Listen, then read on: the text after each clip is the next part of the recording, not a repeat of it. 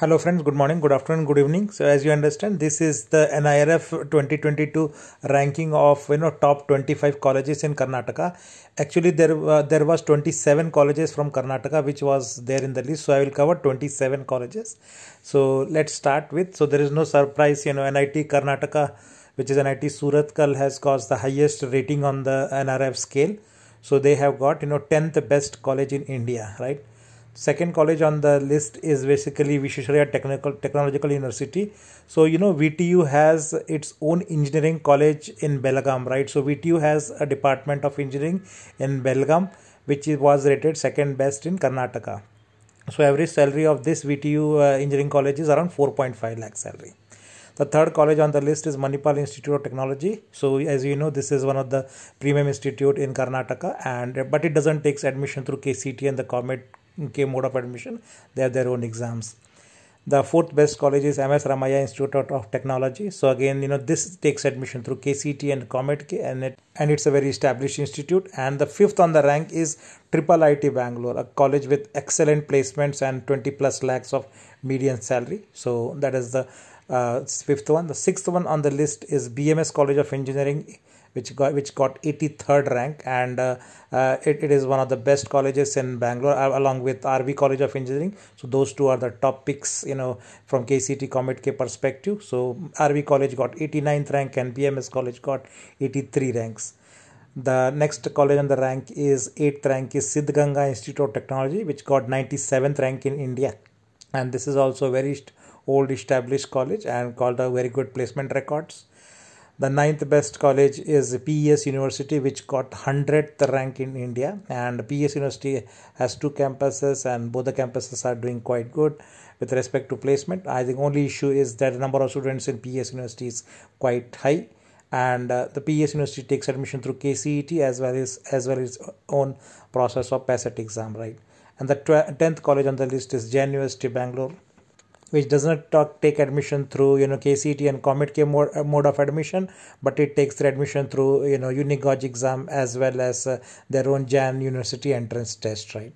So let's move. The 11th college on the list has got the All India ranking of 121. So New Horizon College of Engineering is doing excellent, and it has got 121 ranked in India, and consistently for last 5 years it's on the list. And it has also shown a very good placement with a 6.5 lakhs of median salary. So, and the next college on the list is again 137th rank in India, which is PS College of Mandya. Very good placement, which a trend it has shown in last few years, and it's also consistently in top 200 colleges every year in NIRF. And you can see that it has left behind JSS Science and Technology University behind. So JSS Mysore is 158 while Mandya is 137. So the next college on the list is 175th rank in India, which is NMAM Institute of Technology NITTE, and now it is not through Kcet and COMEDK but has its own exam, which is NUCAT, and it also has got excellent placements, and it's affiliated to NITTE University now.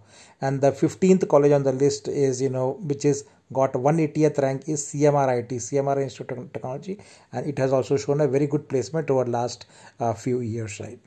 So the next college on the next is around 16th college, which is Nitti Meenakshi Institute of Technology and MIT, and it has got 183rd rank in India, and this has also shown a very good placement over near every part, and this is same group as NIT, NMAMIT, NITTE, both the colleges. And the next college on the list is Christ University. So this is a very new university compared to other colleges which are established here, but it has shown a decent trend. So, but it is a surprise entry data. It has made into 189th rank in the NRF list, right? So this is the first time it got entry here. The next college on the list is 196 rank in India, which is Kerala Technological University, which is also known as BVB CET College in Dharwad, and that is one of the best college in North Karnataka, and actually it is into the Hubli district. The next best option, which is the 19th rank in India, is BMS Institute of Technology, BMS IT, and it has got 199 rank in India, and this is also a good college with a decent placement.